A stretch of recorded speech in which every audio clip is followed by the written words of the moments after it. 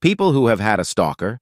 How did you realize you were being stalked? Part 3. For more such content, please like and subscribe our channel Thread Tonic. Account 1. Knew I was being stalked after an individual I went on a date with showed me picture albums with photos he had collected over the years of me in newspaper and magazine articles. It then catapulted into him going into a psychiatric hospital because he threatened to kill himself, me and my disabled brother, when he refused to accept I didn't want a relationship with him. I ended up moving out of town, taking a break job, and my brother with me. I was a director at a nonprofit for individuals with disabilities. We had a lot of great volunteers. One of them was a pretty good guy who always, for years, was super helpful and great with the kids. Always received the Volunteer of the Year award, kind, nice, a bit socially awkward, but seemed like a nice man. Over time, he and I became friends, not intimate friends, but friendly. He asked me out for a date, and I thought, why not? Date was okay, but I wasn't super attracted to him. We kept in touch because of the nonprofit. Fast forward, guy starts to offer to help me out with small things at my house. Again, thinking, we are just friends. Should be okay. I said yes. One day proceeds to show me picture albums of newspaper clippings that he had collected over the years, but all the clippings were with me in them. Then starts to tell me the feelings he's had for me over the past years and how he can't get over me. At that point, I knew there was a serious issue. I had been being stalked, and I had invited the stalker into my home. I calmly and very nicely tell him as much as I appreciate his help and friendship. I don't share the same feelings. I also told him to seek out a therapist because this wasn't normal. I thought he got it, and we part ways as friends, I think. He stopped coming to the place I worked. It was a relief. But I do get a message on my machine from him saying he's seeing a therapist, and maybe if he kept seeing her that we might see each other again. I ignore it. Then he started to show up at my house at night unannounced, offering me money or odd things like a can of paint. He knew I was painting the inside of my house and that I was struggling financially because I was working for a non-profit and taking care of my disabled brother. I never took the money or the darn paint, told him thank you, but no. I also told him he needed to stop coming over or the next time I would call the police. Then one evening I hear something at my back door. Slider. It's him, of course, and he wants to talk. I notice the door isn't locked. I quickly move to close the lock, but he shoves his way inside and refuses to leave, insisting we talk it out. Following me around my house, talking incessantly in circles about our relationship and how it's affected him, how he's seeing that therapist, etc. Shao, I call my best girlfriend down the street whose boyfriend lives with her. I take my brother, leave my house and go to her place. Dude shows up, of course, and my friend's boyfriend stands in front of me and my brother with his 45 on his side, and after about 15 minutes of nonsense, he leaves. Turns out he went back to my house. I get there. He's upstairs in my room. Going through my underwear drawer, I call the police.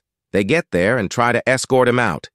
He begins resisting. He punches a wall, knocks over some furniture, won't give up the panties, and says on his way out, he needs something to remember me by and hope you know what you've done. Some time goes by, and one day I get a call from a woman therapist who tells me she has been seeing this man because he was so distraught after our breakup. She said she was required by law to call me and tell me he told her he had a plan to kill himself, me and my disabled brother. She advised me to take out a restraining order, which I did, and that she gave him a choice to go voluntarily to a hospital or be taken in by police. He spent time in a hospital, and I lived in fear for months after his 30 days in the hospital were up. Had to make repeated calls to get him served. Every night I put 204s down between the walls and the doors and on top of the windows, fearing he would break in. I took a new job 45 miles away, put my house up for sale, brought my brother with me. After about a year, I felt like I was ready to perhaps start dating. I was pretty isolated in my new place, so I set up a profile online. Within a few weeks, I get a match. There he is. It's my stalker. He made no further contact than a brief message mentioning, "You probably don't date guys like me." But it completely made sense that he would do that. He always felt entitled to me just because of his feelings when there never was a relationship. Account 2. I work at a church. Obviously, I speak in public every Sunday. Random people always walk in to observe the service. One week, this young woman walks in, and she is clearly homeless. We deal with a lot of homeless who come through our church. We always try to treat them with respect. I don't want anyone to feel like they are less than because they can't afford a home. If possible, we connect them with services to get them into a better situation. Well, she keeps coming back week after week, and I start getting strange emails that are pages and pages long. I worked at a psychiatric hospital as a chaplain, and it looked like the rantings of somebody who was schizophrenic. It took me a while to realize that these were coming from her, and they were talking about how we were going to move in together and have children. Eventually, things come to a head, and I have to tell her that she can no longer come to the church because the emails are becoming incessant. She disappears. And then one night, when I'm working at the homeless shelter, I'm leaving at 3 a.m., and when I walk outside, she's sitting next to my car. She's irate and clearly wants to hurt me. I have to convince her to come inside the shelter.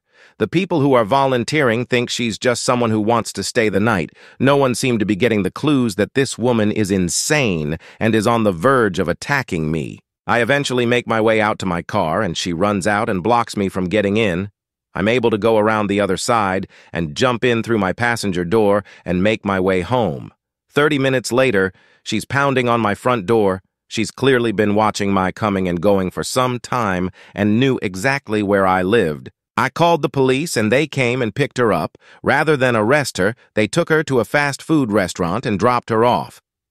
To make a long story short, I end up getting a restraining order, which she violates. She's arrested and is taken to a psychiatric facility. She's in the facility for nearly 6 months, until the judge tells her that she needs to leave the area and never return, otherwise she'll be permanently institutionalized. Thankfully, she got the hint and left. I used to fantasize when I was younger about a woman being obsessed with me and forming a relationship with her. I wish I could say that it was as romantic as I imagined. Instead, I was worried for the safety of my family and wasn't sure from week to week what would happen. When somebody is that mentally unstable, they could easily murder your whole family. I worked with patients who did that at the psychiatric hospital. The really fucked thing is that the leaders in my church didn't really seem to care. I tried to tell them the toll it was taking on me physically and mentally. They just kind of stared at me vacantly. Now, whenever anybody comes to me and tells me that they have a stalker, I give them my full attention and do everything I can to help them because I remember that feeling of being helpless. I don't ever want anybody to feel the way I felt. Account 3. Long story short, started happening my sophomore year of high school by a kid a year older than me.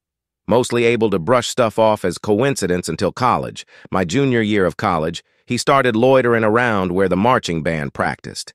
That summer was hot AF, so pretty much every guy was shirtless, and most girls were just in a sports bra.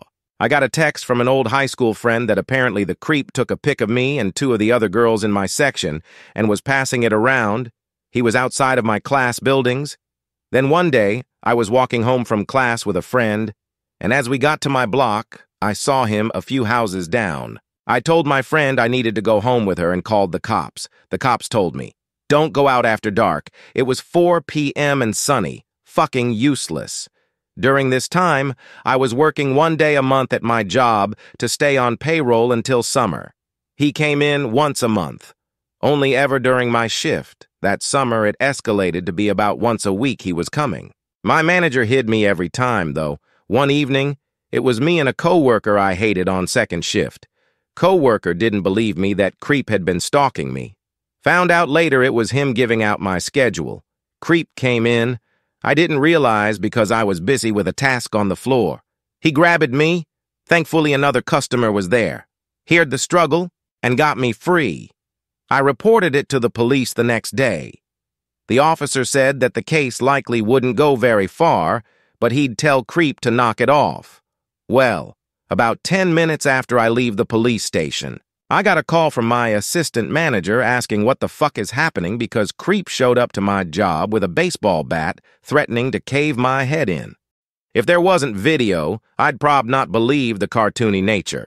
Cop called about 20 minutes later and told me that Creep was being arrested and charged with a couple different things for things he said to the cop when they had a talk, and the incident at my job. Creep took a deal. Judge reamed him out, accepted his guilty plea but gave him the max sentence for what he pled to, 7 years probation altogether. She also issued a stay-away order because I didn't qualify for a restraining order. You have to have some kind of relationship to get one in PA. He was permabanned by the company I worked for. He showed up one night when my manager was covering a shift. She called the cops. Turned out his buddy he brought with him had a warrant. He was arrested. Creep posted a video to Facebook with my address telling people to kill my cats and maybe me too. Same friend as before sent me a screen recording and says he reported the video, but wanted to warn me. A few other friends from high school saw it and reached out to make sure I was safe after reporting the video. The recording was turned over to police. He spent a few weeks in jail for violating probation. In law school, he started vandalizing the cat colonies I helped care for. Idiot never stopped to realize we had trail cams set up to monitor the cats and the feeding locations. He tried following me from the location once in his car, but thankfully I know alleys and vacant lots in that area from trapping and was able to weave to a police station. Cops in that jurisdiction were fucking useless again. So now I'm still looking over my shoulder, unsure of if he knows where I'm living now, when he's going to pop up again. Account 4. I was seeing this guy and my work shift changed, so I was getting off super late. One night I happened to notice he was there across the parking lot watching me. This happened several times and he denied it. I stopped seeing him immediately and ignored him for a year or so before he moved on to another girl. Account 5. He moved 3 houses down from my mom, who I see at least 3 times a week. We live in a big city with lots of different options. He wouldn't stop telling me how much he was in love with me, even though I was very clear that I was happy with my BF at the time. And even when my BF and I broke up, I still said there would never be anything between us, and I didn't feel the same for him. Naive of me was still nice to the guy. We worked together in a small company. But then he told me that I caused his depression and wouldn't stop following me at work events. Apparently, I caused his depression by seeing someone new. I blocked him for the final time off everything. He eventually left the company. This was about 4 years ago. Couple of weeks ago, he approached me on LinkedIn. I didn't block him on it, but I disconnected from him. Seems like he paid for a membership to message me, as you can only message people you're connected with. Anyway, the whole message tone was that he missed me, but he spoke as if we were in an actual relationship. We were not. I didn't reply and blocked him. Side note. A month before that message, my current BF got a notification that he was looking at my BF's profile. We didn't think anything of it as we are in the same industry. Still gives me the creeps. Haven't heard from him since, but still get paranoid if I see a car like his driving around. Account 6. I had an ex-boyfriend stalk me. He was crazy possessive during the relationship. He told me who I was allowed to talk to, what I was allowed to wear, how my parents were secretly trying to turn me against him and control me, and would call me every night for an hour or more. He also demanded that I tell him where I was and who with if we weren't together. It was pretty intense. One night I went to a party with my friends, and this asshole was obsessively walking around the town it was in, trying to find the party. After I broke up with him, he started turning up everywhere I was. He slept in his car in the empty block by our house. He would sit at my work for ages while I was working. He sat outside the public pool while we had a school swimming thing on. I was in high school. One morning while I was walking to the school bus, he pulled over and tried to convince me to get in his car. He was unlicensed. BTW? It was even more scary because his father owned a remote property and a lot of weapons. Fuck that. That was the day I decided we should go to the police. I got an AVOA. That's an apprehended violence order to non-Australians. Call it a restraining order in America, and he wasn't allowed to contact me in any way, be near my house or work, linger by my school, and otherwise had to stay away from me. He broke it at least once to leave a bunch of DVDs on the doorstep that I threw out. But then I didn't see him again for a couple of years, and only by chance I was still scared to go out alone for a long, long time. Even now, 16 years later, I get quite anxious if I'm out and often need to call my husband to calm me down. Despite living on the other side of the country, apparently he's now married with a child, which is nice. His older sister watches my Instagram stories, though, which is weird, but kind of funny. Account 7. An ex-boyfriend of mine took unsolicited photos of me while I was asleep at his house once. Obviously, this enraged me, and I had to tell him to delete those photos when I had found out months after the breakup. Instead, he kept them, and when I tried to block him, he created other accounts to send these photos to me. I threatened the police and moved to a different location a couple weeks after. The move was already planned.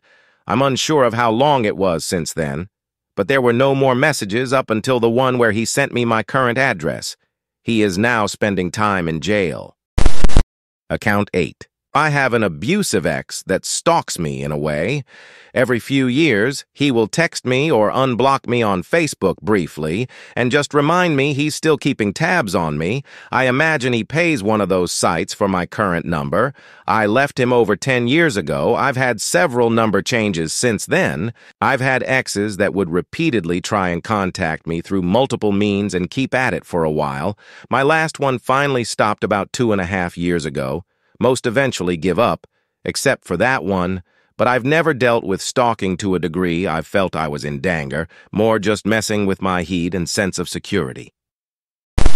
Account 9. Met a guy on a night out, was just out of a really long-term relationship and was looking for a hookup. We exchanged numbers and I went out with him twice, being perfectly transparent that I was only looking for a hookup, which he claimed to be fine with. On our second meeting, he had bought me a gift and was way too into me and was catching feelings. So I kindly told him after that meeting that I didn't want to meet up again. He sent me messages begging to hook up again with, I think, I just ignored. He showed up at the bar we had met when I was there with friends and basically trailed me around all night, told my friend he had fallen in love with me, and she asked him to leave us alone at the end of the night. My friend and I were at a taco cart, and I guess he had grown angry of being avoided, so he just walked right up to me and clobbered me across the face, knocking me to the ground and ran off into the night. He claimed to have no recollection of doing it.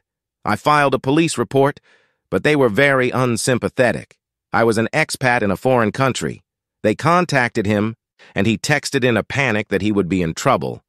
But nothing ever came of it because I very soon left the country. The weirdo still contacted me over the next weeks, months, to say how much he liked me and hoped we could get together again. If I had still been living in that city, I would have felt in very real danger of him showing up randomly and attacking me again. Account 10. Broke up with a girl that tried poking holes in my condoms to get pregnant when we were 17. She stalked me for 5 years afterwards, moving to the same area I was in all the time within a few months of me moving apartments while in college, and sometimes the same building. She terrorized me with the constant threat of causing a scene and making fake accusations in front of acquaintances to try to make sure I was always isolated. Eventually, I switched to a more prestigious university, because I got a bunch of scholarships and she couldn't move near me because I chose to live in the dorms. So I got a small break from the insanity for 6 months, started an FWB, i.e., Friends with Benefits, relationship with 2 girl students in the same university from Brazil that were dorm mates at the time, and at the time we're talking about getting the apartment we would all eventually move to together while going to get lunch. This stalker girl comes out of nowhere around the corner all of a sudden and starts a huge scene full of crazy accusations and lies in the usual attempt she used to make to keep me isolated. Luckily for me, I had told them both about this craziness, and they immediately started getting in her face when she was doing it. The stalker girl tried to hit me when the 2 girls were making her out to be crazy. So she tried to attack me to make the whole situation worse. They beat the stalker girl's ass like it was nothing. Then after a few minutes of them grilling her about not stalking me anymore, we left back to their dorm room. Account 11. I'm not a victim of stalking, but I am a police officer who has investigated dozens. Usually the first thing that clues women in is when I tell them that the behaviors they're describing from their partner or ex-partner are stalking. Unwanted, obsessive, fixated, and repeated.